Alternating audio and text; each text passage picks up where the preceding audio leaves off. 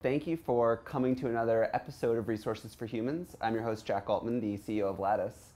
And today we are joined by an awesome guest. We're with Steve Hopkins, who is the Director of Customer Success at Culture Amp, where we are right now. Culture Amp is an awesome company that we've looked up to for a long time.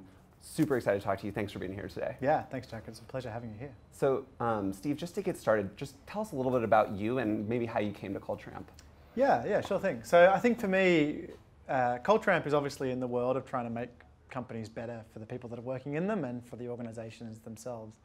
And that's something I've always been working at, I guess. Like my whole career has basically been helping companies be better places to work, often using technology. And so probably, I don't know, 4, 5, 6 years ago, I was out in Australia, I was in Melbourne, and it was actually at the time, this is sort of before all of the WeWork and the co-working spaces were really a big thing.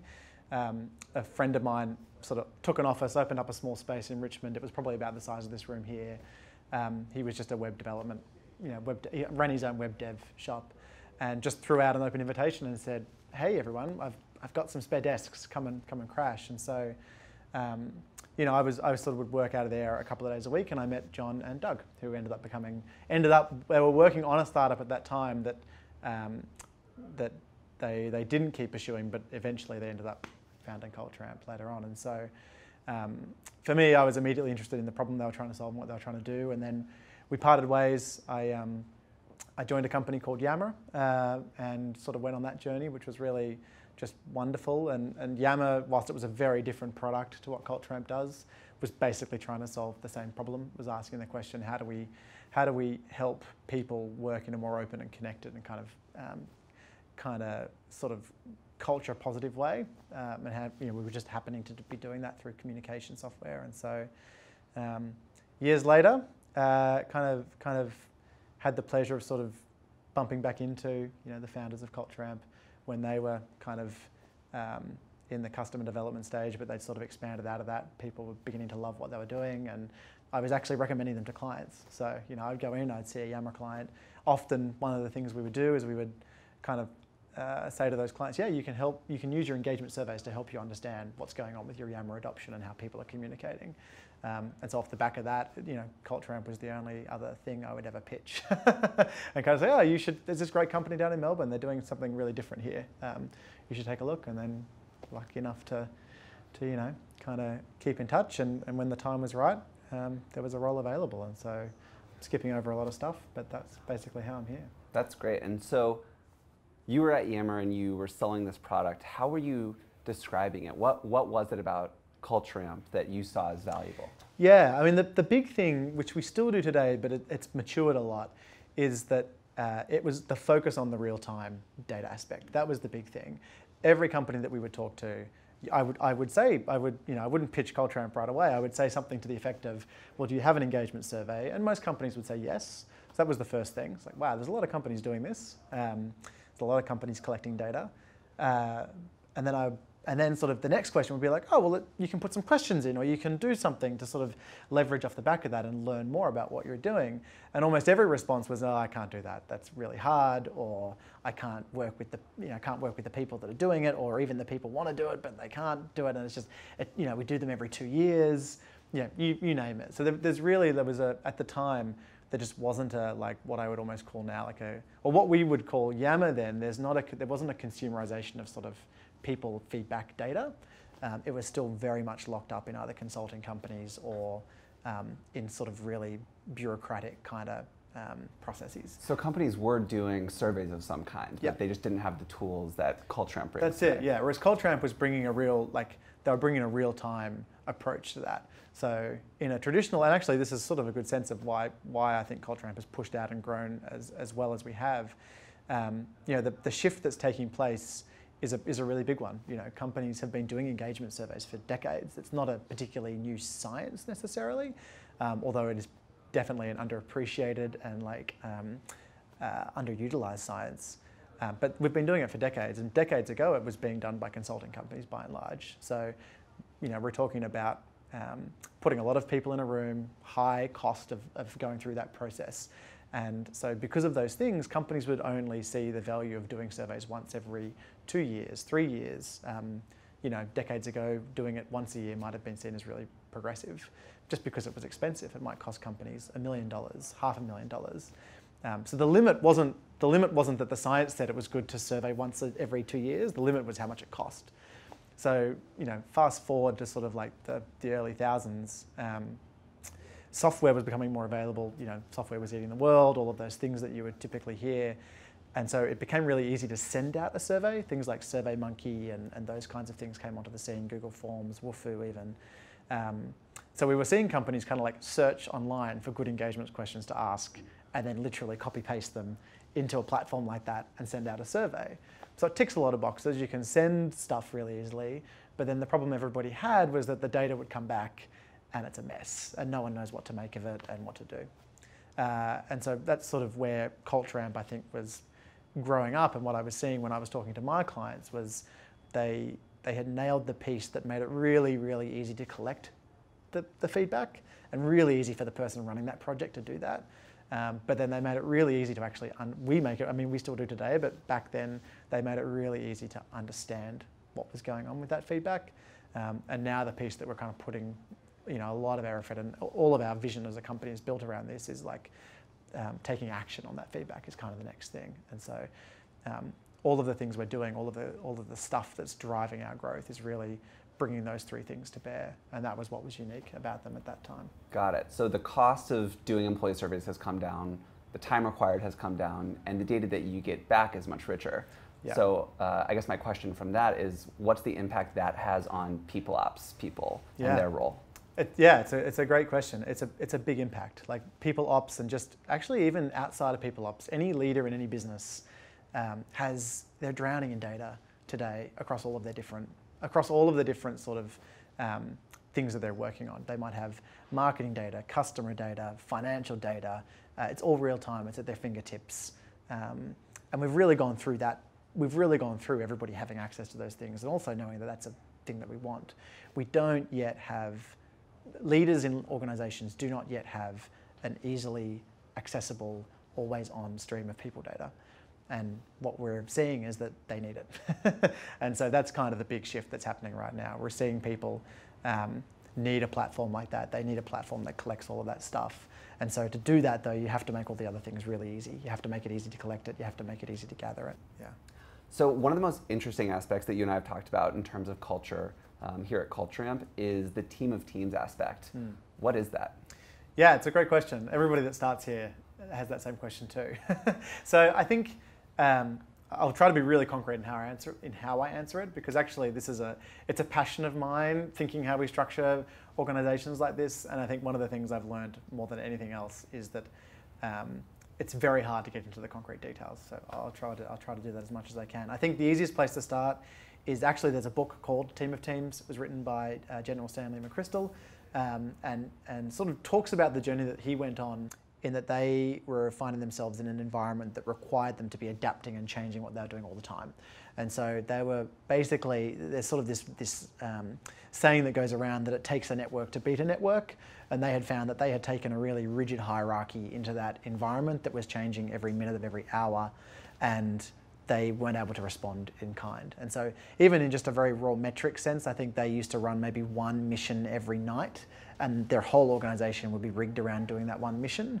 And by the end of his tenure there, they were running, somewhere in the order of 30 missions a day that were much smaller, but sort of much more adaptable and sort of happening just without a lot of authority or a lot of sort of sign off.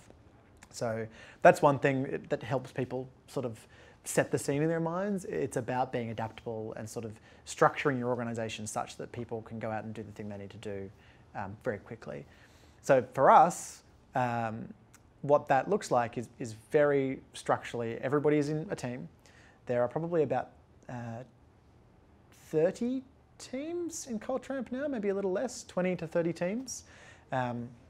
Each team is charged with its own mission. Each team is made up of about sort of anywhere from 6 to sort of 10 people, 10's at the higher end. And each team is cross-functional and multidisciplinary. And so what does that mean? It means that you're pulled together. We don't have functional teams, or we don't have a lot of functional teams like you might see in traditional businesses. So we don't have a sales team or a customer success team. We have a team that's called Agro or Bison or Cha-Cha. They're all names of animals, and the teams name themselves. It's kind of a part of their setup. And those teams have salespeople in them. They have customer success people in them. They have a role specific to us, which is a people scientist in them. And their mission is to go out and expand into a market or work into a market. And so they have everything they need to kind of go off and do that and really drive their own boat. And then there are a number of other types of teams around that help support those teams. So there are some teams that look a little bit more like functional teams that we would call amplify teams or amp teams. Their job is to kind of help amplify the other teams that are out kind of doing things. So, we have a team that we call the outreach team. In many other businesses, it might look like your SDR or inside sales kind of group, but their mission is not really to just sort of fill the pipeline, although it's a big part of it. It's also to reach out to our community and work with them and create interest and sort of attendance at our events and other things like that. So, they're kind of spread out amongst our different teams as well. We also have, digital marketing teams that are focused on helping those things as well. And whilst they might look more functionally similar, there's a lot of very different disciplines that are within that team too. So if I understand right, the main difference is that as opposed to a normal company where it's typically done functionally, all the engineers together, the salespeople together, and so on, you do it multidisciplinary groups that have objectives that they're centered around. That's right, yeah. And then I think importantly, one more concrete thing I'll say is that when we become aware of something we need to learn, we will mostly spin a team up to go and learn that thing. So rather than many other organizations where you might only put a team on something and invest heavily in it when it's a big bet that has to go right or not, we will tend to spin a team up to go and learn what the right decisions are to go and make. And so rather than trying to spin a team up around an approach that somebody somewhere has decided is the right one, we'll say, oh no, we need to go and learn a bunch about that. How do we form a team to go and learn that lesson? And we find that's a lot faster. And there's examples we could talk through of how we've done that. Has Culture Amp been structured this way from day one, or was it a change that was rolled out? It was a change that was rolled out. The founders had always intended to do something like this. And when I joined, we hadn't done it yet, but we had done an experiment. There were a couple of teams that we'd spun up to try things. But not long after I joined, we rolled it out across the whole company.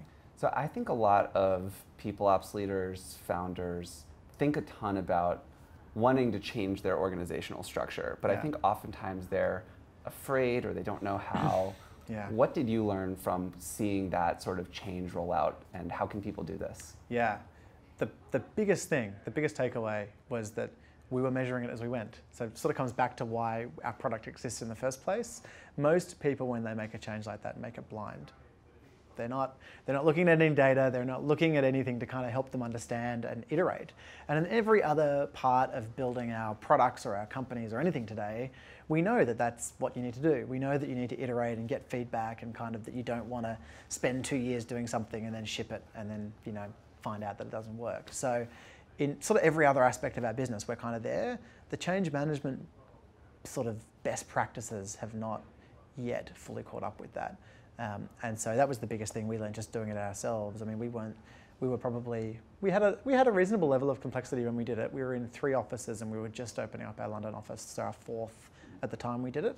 So that's a reasonable amount of complexity, and we were probably at about 60 or 70 people around those offices. So, we're smaller and that made it easier, but I think it still had a level of complexity there. And the big thing we did was we had our own dog food.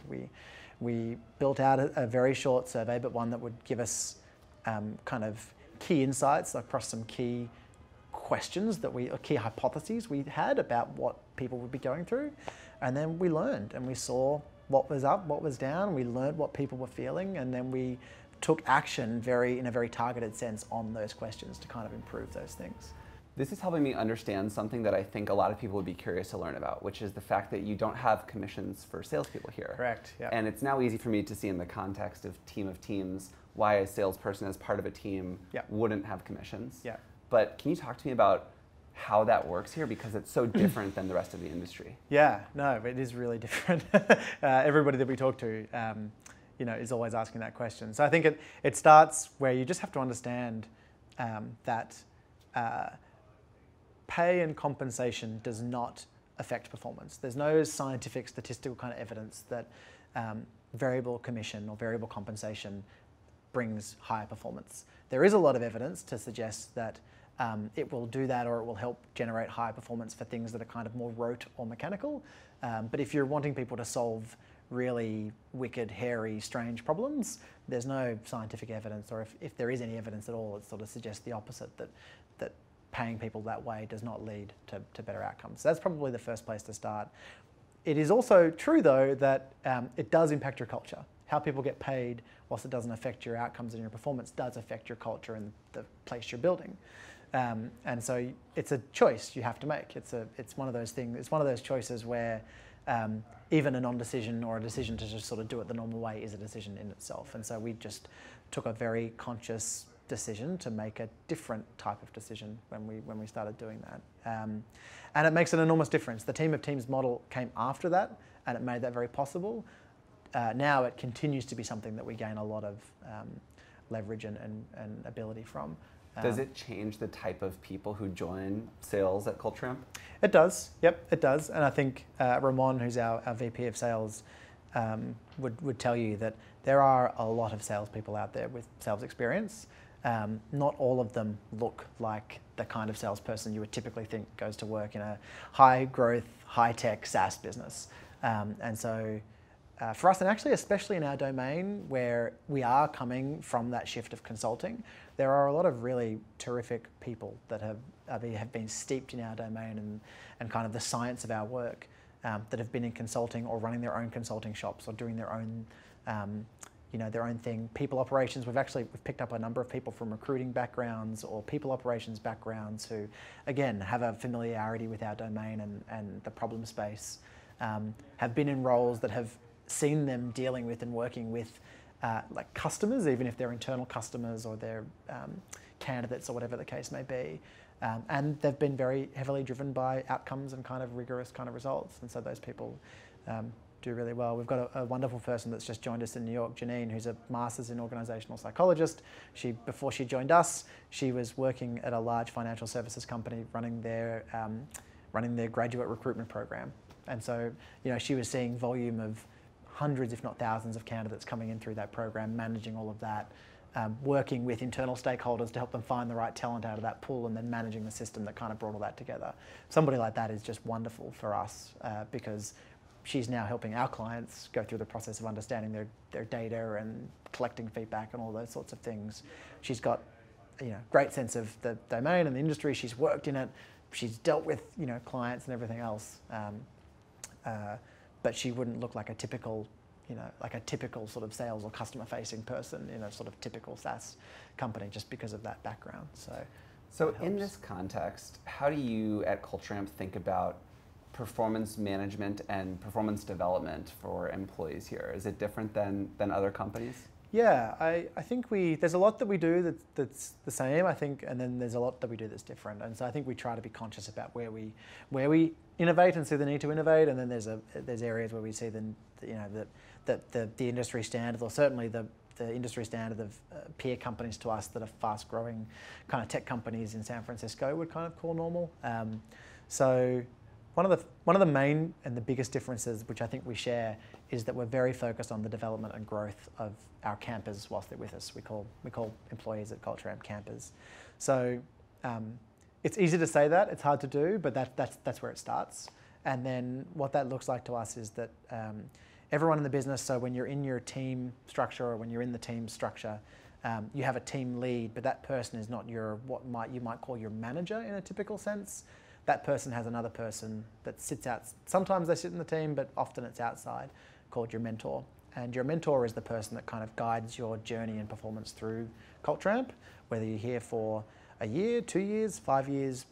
We're not 10 years old yet, but assuming we'll get there, they sort of help guide your journey on that path. And so they're the ones that, when you're talking about the real concrete stuff, the hiring, the firing, the developing talent, those things, the mentors are charged with that responsibility within the business.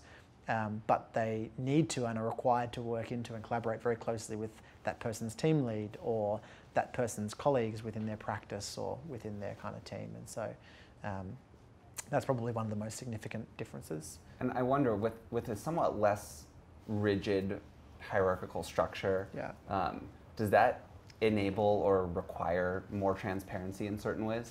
Yeah, it does. And it requires a lot of communication too. And actually that was one of the things we learned implementing and adopting the Teams approach, is that when we did that 2 years ago, so I run our global customer success kind of group, or that was what I did before the team of teams sort of came in. So everybody basically reported to me.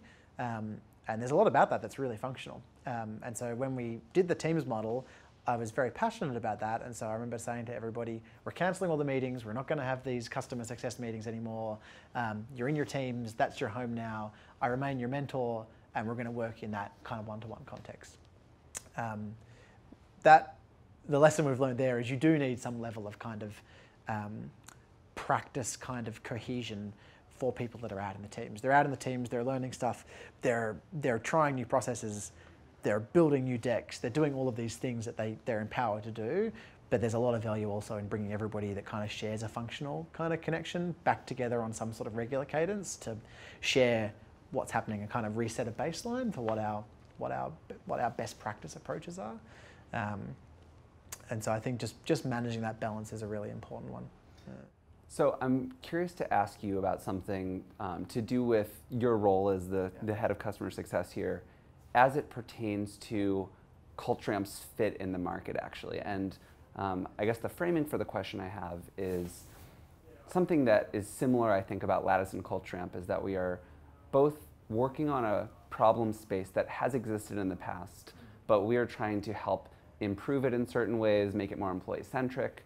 And so from our experience, we very much have been learning with our customers. And so we have certain views on the world, our customers have certain views on the world, and we've sort of grown together.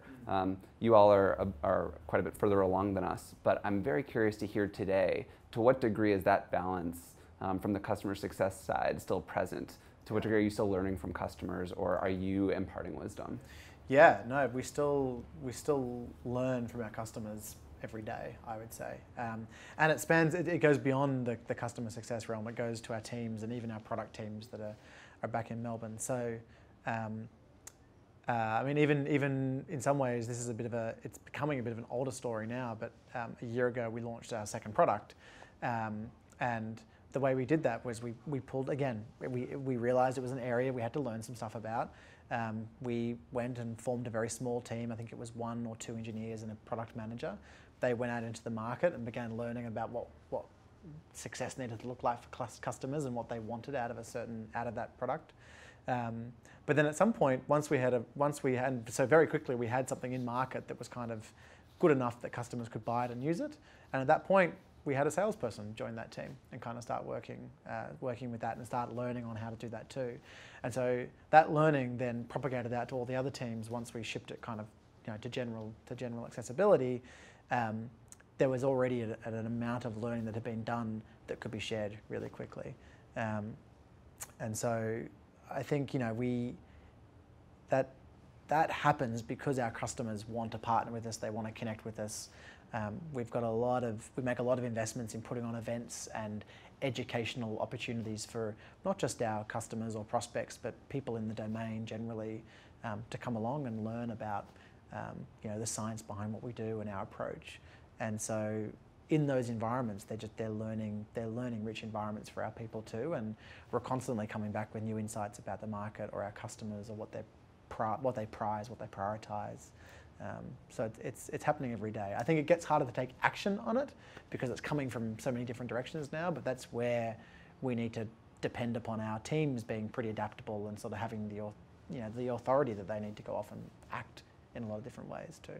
So as engagement surveys have changed over the last, let's say, 10 years, and they continue to, I have to ask you, as someone at the forefront of it, what do you think is the next 5 years? Where will engagement surveys be in 5 years? Yeah, it's a great question. I think we'll continue to see the sort of consumerization or the democratization of access to that data, and I think we'll see that become a lot easier. We're already seeing that now. even, we see more customers share more widely than we did 6 months ago, and we're seeing that more so than the 6 months before. So that trend will continue. I think the difference is one thing that I think trips up a lot of people is that they jump to the very end of that conclusion, which is HR shouldn't be involved in that process, and we can just build a survey tool that does NPS for people and surveys people every day and gives people dashboards, and the tech, it all holds up really well. We don't need the science bit. I think that's the other part.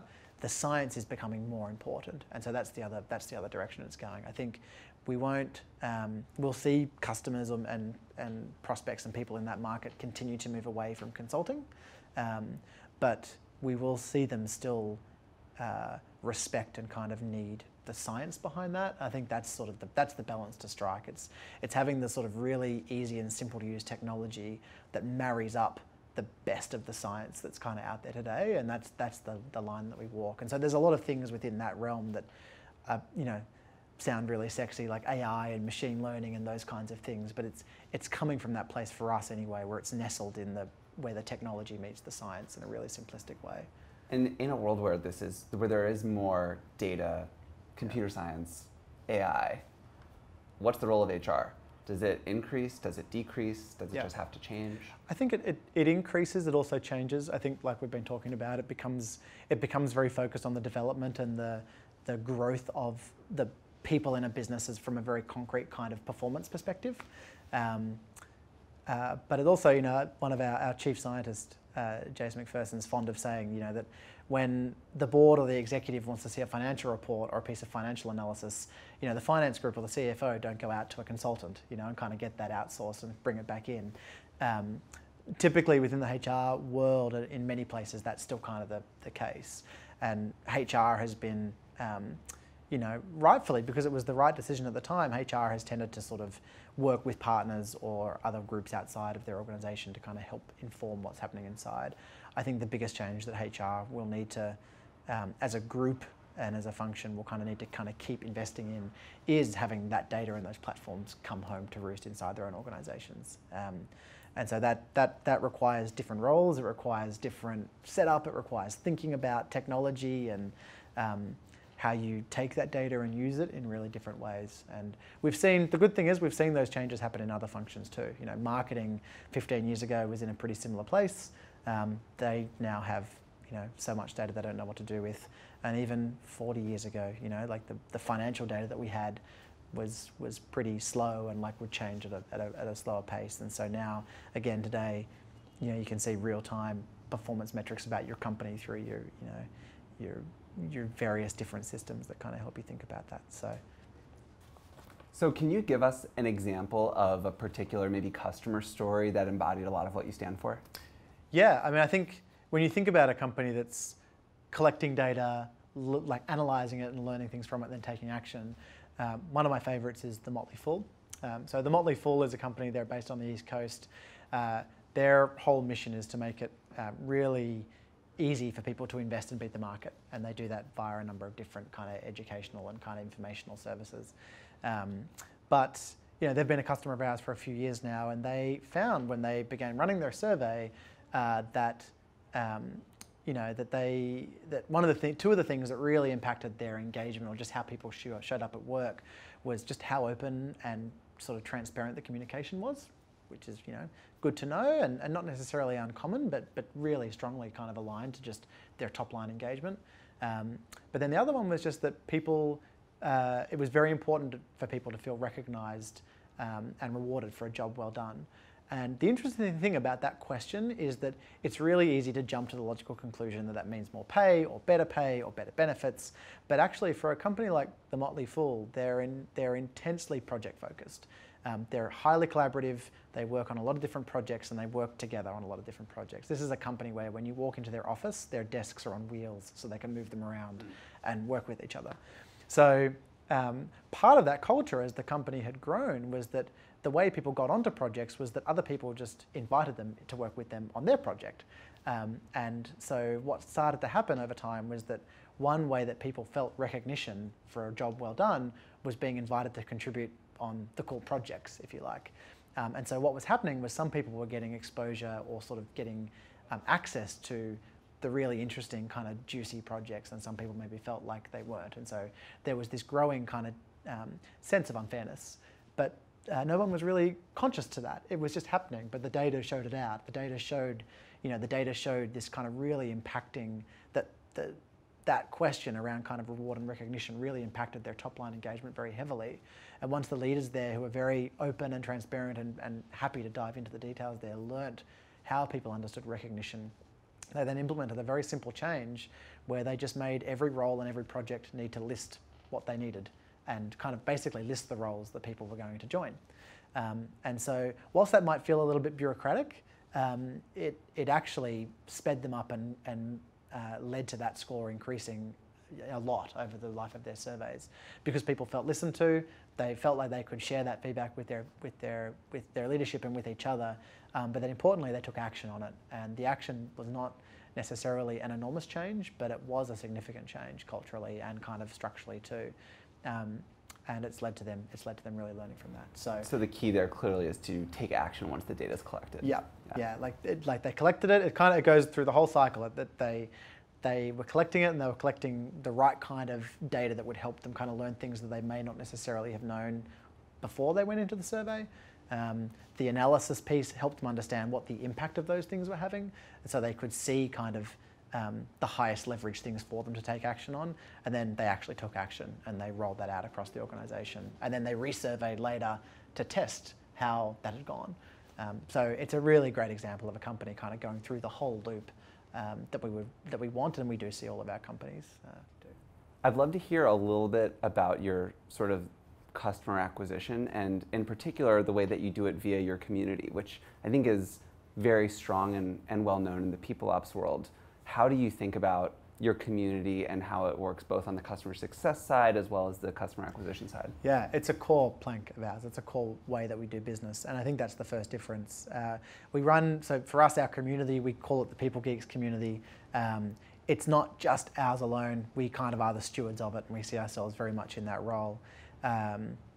So for us, what that means is we found very early on that people within the HR space, they find it very difficult to talk about what they're doing. There's a lot of confidentiality sometimes in what they're doing, but also there's just like a lot of complexity to it, and it helps to have resources and kind of educational content coming at you that helps you form a mental model about what you might be seeing in your own context.